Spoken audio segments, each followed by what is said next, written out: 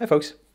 Today I'm going to run you through the basics of how to import and export configuration information from your Virpil devices and back it up to a file. Now the reason why you may want to do this is if you're going to experiment in the software and play around with things, if just in case you screw something up, it's good to have a backup of the way the system was before you started, so it's handy for that. Second point is that it's really handy for if you're going to try a new firmware revision, firmware and software, that if you don't like it or there's a problem that appears in it that becomes an issue for you, then what you can do is reflash it and import the config that you've backed up, and you're exactly back to the way you were before you started fiddling around with the stuff.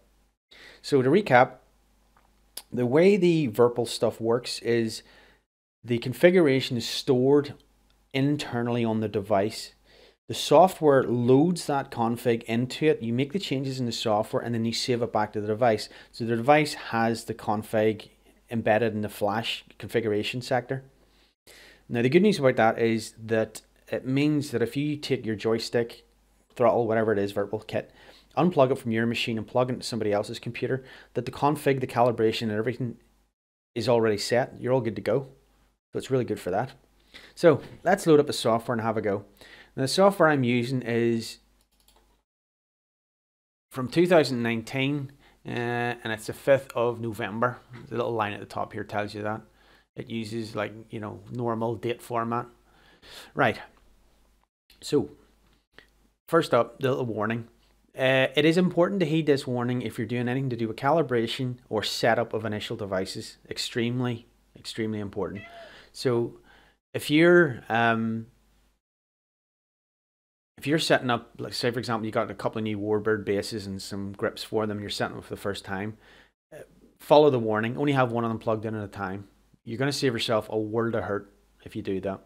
I'm not going to worry about that today because I'm only backing up and loading config stuff, and this should work okay. So first off, the first device selected, this is the device selection box, is my stick. So I have a CM2 base with a CM2 grip. First thing I'll do is click load. So what that does is it loads the config from the physical hardware into this piece of software and allows me to make changes. Now I want to make the changes and then save them back. That's how I do it. So you make a change in the software and then send it to the device. So go to Profile. I'm going to go to Export. I am going to put it in a folder with most of my other backups. So create a new folder for it based on the identifier, the revision of the firmware. So that's 191105. And I need to give it a good name. Now, I was doing this earlier on, so it's actually typed in the correct name I was using on the last file. So make sure when you're saving this out, you give it an identifiable file name. For me, it's CM2 base and it's a CM2 grip.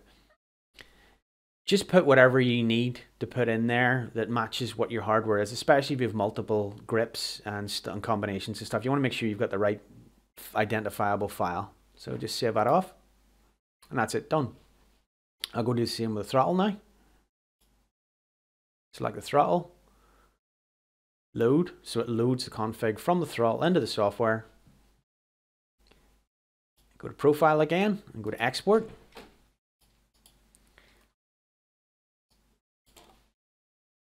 And I'll just put in, this is a V1 throttle, because that's what I've got of a V1 throttle from way back in 2018. And then save. So that's it. You've just backed up all the configuration from your device into the software and then to a file that you can now load in at a later date.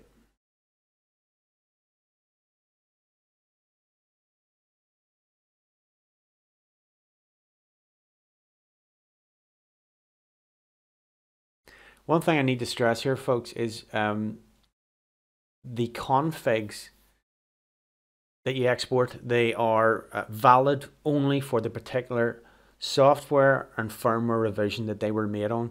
So up here, I've got 191105 and I've created some config or exported some configs from that setup. I cannot import them into a different version.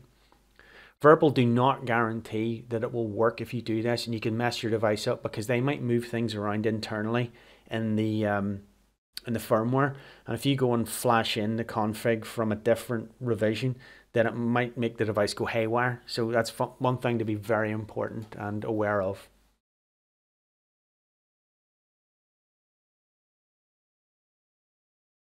Okay, so I've shown you how to back the config up. Now, for example, if you were going to go in here and start playing around, changing axes, fiddling with buttons and all sorts of stuff in here, and then saving it back to the device, if you get into a difficult situation where you've messed something up and you can't work out how to fix it, then this is where your import comes into play. So make sure you're selecting the right device. So there's my stick. I'm going to change to the stick. Notice the way this hasn't updated because it's not automatically refreshing. If I were to click load,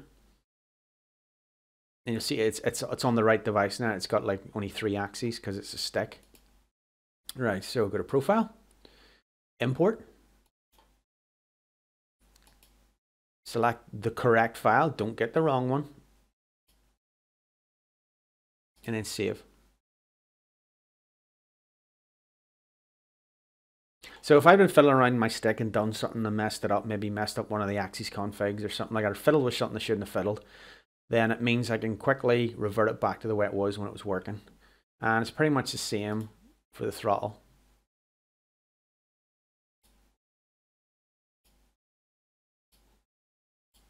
Load the file, it's in the software, and then it goes from the software into the actual hardware.